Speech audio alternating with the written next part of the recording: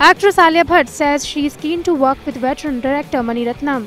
The actress was present at an event to unveil the filmfare cover featuring her along with her Kapoor and Sons co-star Fawad Khan.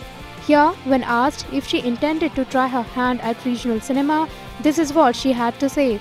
My dad keeps pushing me to watch regional films. So उन्होंने कहा था कि मुझे Bengali film ज़रूर करनी चाहिए.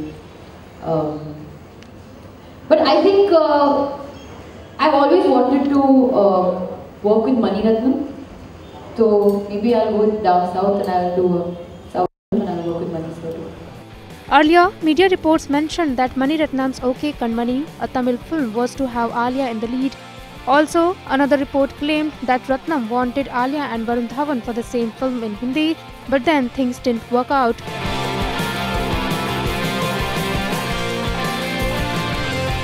IANS report.